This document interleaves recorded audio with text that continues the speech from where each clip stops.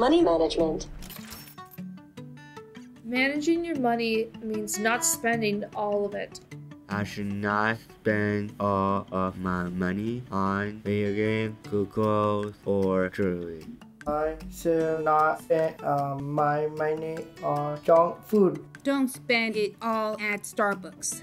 Managing my money means to save it. Is to save it. It means saving part of it. What should you do when you get your paycheck? When I get my paycheck, I should put it in a bank. A bank account is a place we keep our money. I keep my money in a bank account so I know it's safe. When I get my paycheck, first I should buy my food and pay my bills. First, I should buy food and pay my bills. Electric bills and trash bills and water bills.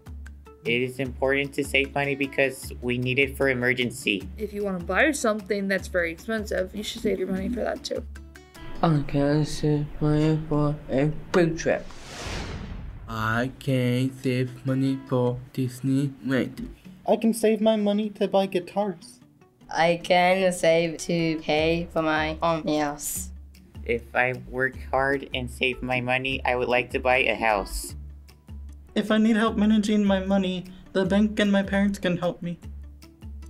Ability Awareness is a KBTC production made possible in partnership with scholars from the Employment Transition Program in the Federal Way Public Schools and with funding from Best Starts for Kids, a King County initiative. To learn more about the Ability Awareness program, please visit kbtc.org/abilityawareness.